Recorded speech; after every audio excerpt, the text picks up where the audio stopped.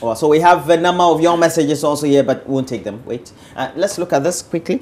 Front page of the newspapers, and let's go see front page of this paper. Which one? Should be the Daily Graphic. Still loading.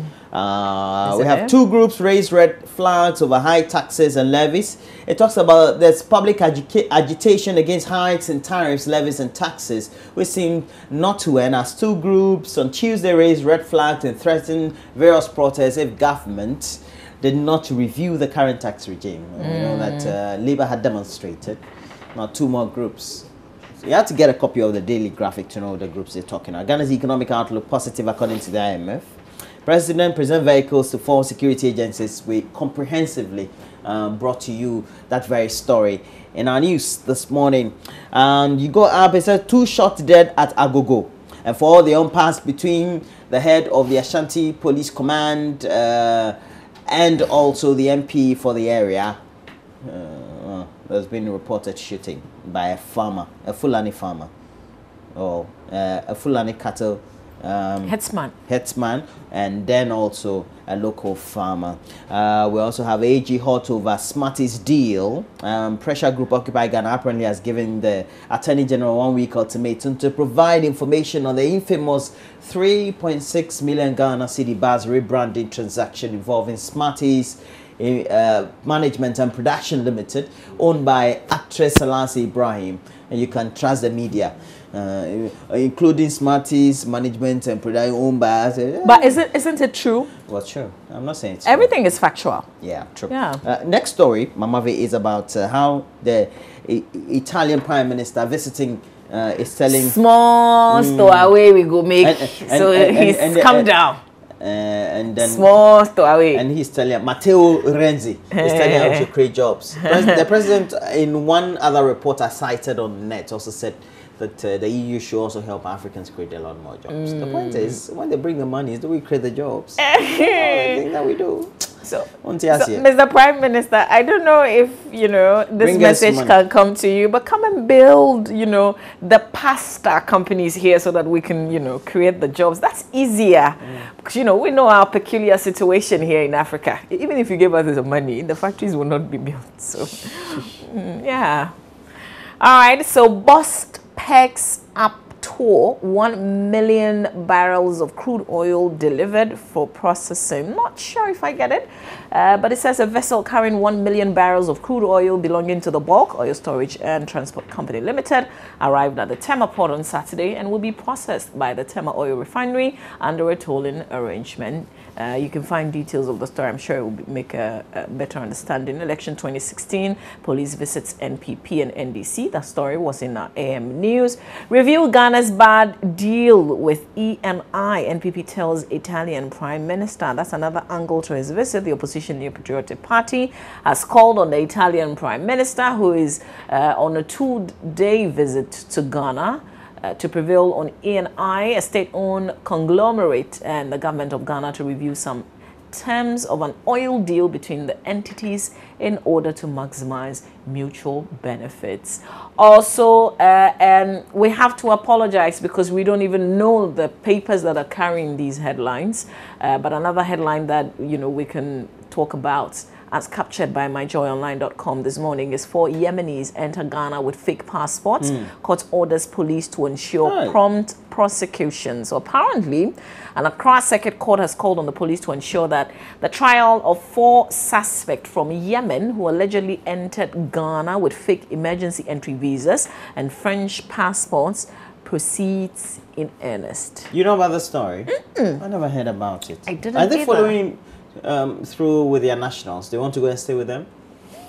Hey, Ghana. So they came to Ghana with fake passports, and I then we don't know what gave that's them related to. emergency entry visas. No. Yeah. They came with, They entered into Ghana. with fake emergency entry visas and French.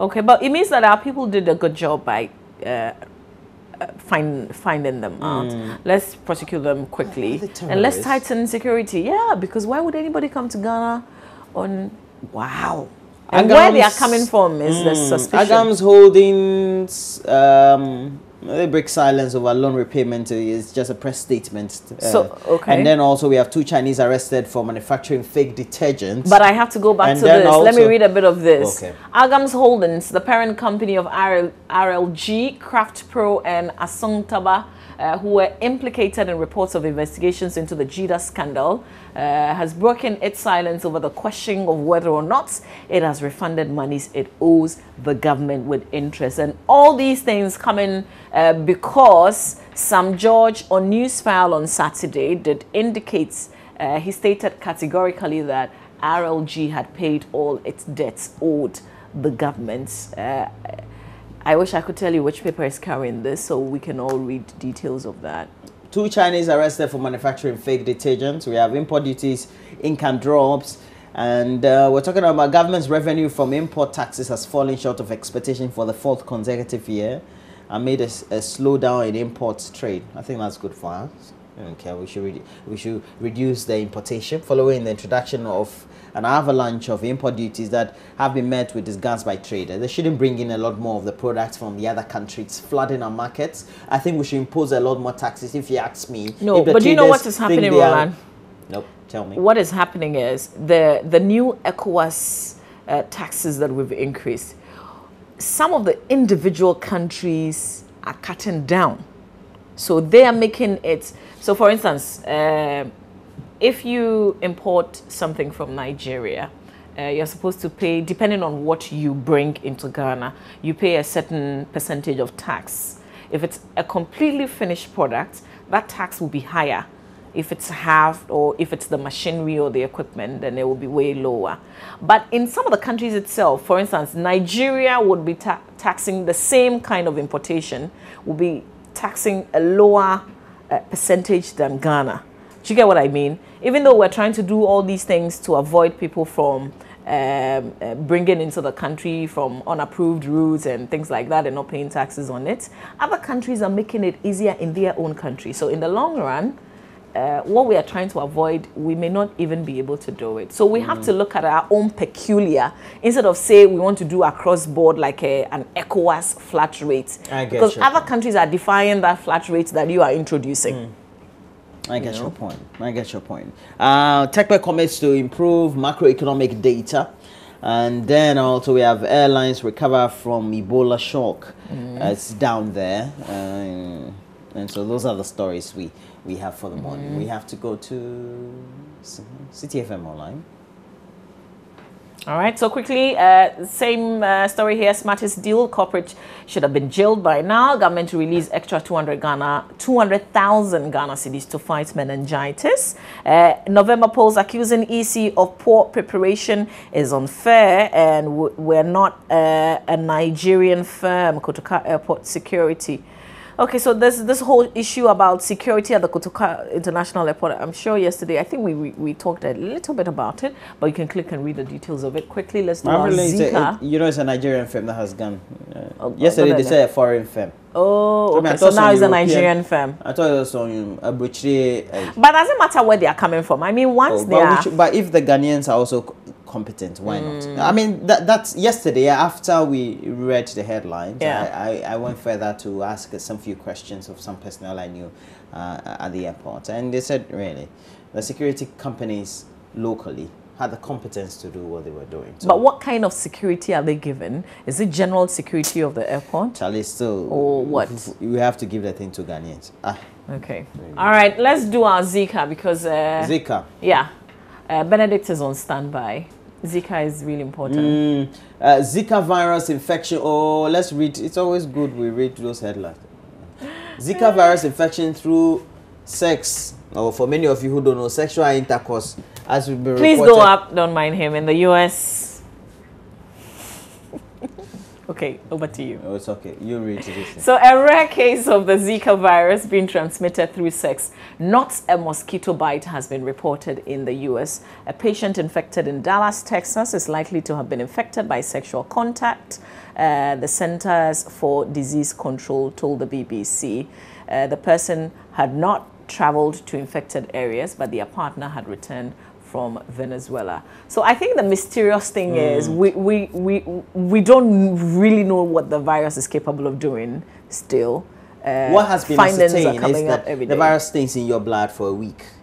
So after a week, after a week to 2, when your blood is tested, you may not find the virus. But it's been reported that after those periods, there's still some level of incubation within your semen or your secretion. That's how come if you're pregnant, you know, the unborn child may as for that one, when you're pregnant and you have it within that week, it stays within you. So that one, it will be transmitted to the baby.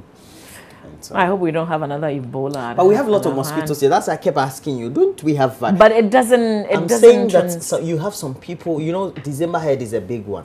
Yeah. But some people, you have their heads, January head small, deformed. You know that this is Zika. It's around now, so. But as I was thinking about the Zika, this is what I said. So when it happened, like somewhere in Uganda, they didn't pay attention to us. That was 1947. They didn't do, so afterwards they didn't do anything, you know, put resources into it. Let's look into the virus and the things that the virus is capable of doing. When they felt threatened. Now that's... They feel threatened. Exactly. Now we're bringing all resources that's a world order. That's a world order. Okay. As far as we live with the disease, mine. Oh, there's this other story about Tata naming one of its new vehicles. I think the name...